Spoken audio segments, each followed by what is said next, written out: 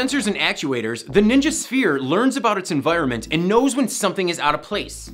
Even the dog. Or Melissa. What, where is she? Headed to Vegas. Nice. The team behind the Ninja Sphere is coming off the heels of a successful Kickstarter campaign in 2012, Ninja Blocks. And this time around, they've already raised more than $200,000 from 735 backers with 40 days left to go. For what?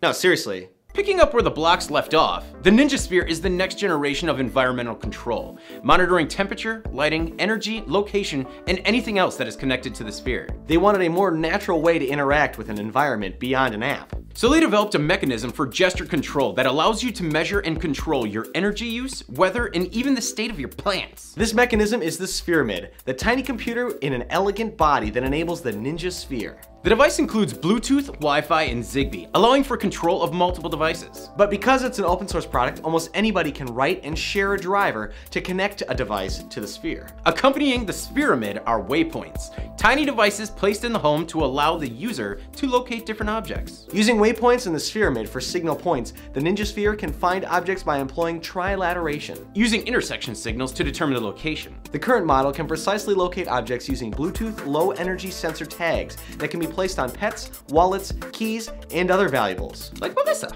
Melissa? Yeah, I low-jacked her before she took off. Useful. How so? Not sure yet.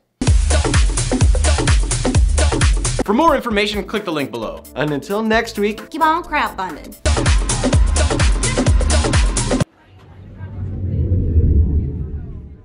I had to do the dice throw. Like that's